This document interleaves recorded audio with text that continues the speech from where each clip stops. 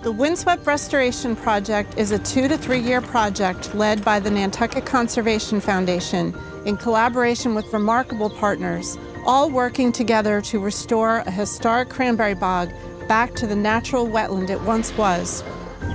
We are excited to share our progress so far on this remarkable transformation. What was once a cultivated cranberry bog is now transforming into something even more remarkable, a natural wetland full of life and diversity.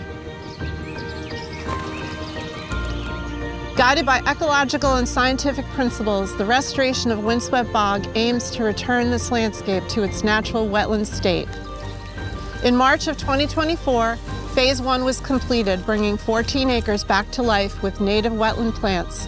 Plants that had been lying dormant for decades, now finally getting their day in the sun.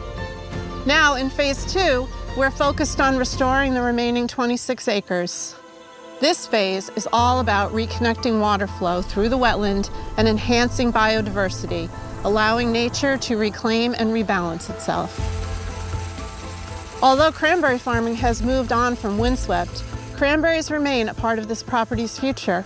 These resilient plants are native to wetlands and will continue to grow here.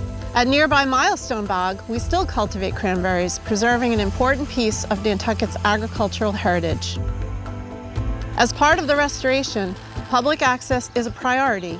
By March of 2025, we'll be reopening Windswept to the community with new boardwalks and trails, connecting it to the beautiful Middle Moors. These trails will offer new ways to experience the landscape and watch the restoration unfold. But this restoration is about more than just beauty. The wetlands play a critical role in improving water quality by filtering the water that flows into Pulpus Harbor, creating a healthier environment for all. This transformation didn't happen overnight. It's the result of years of careful research, thoughtful planning, and the dedicated efforts of a dream team of partners, and this is just the beginning. Follow our progress at nantucketconservation.org and be part of this journey as we prepare to reopen the property to the community in March of 2025.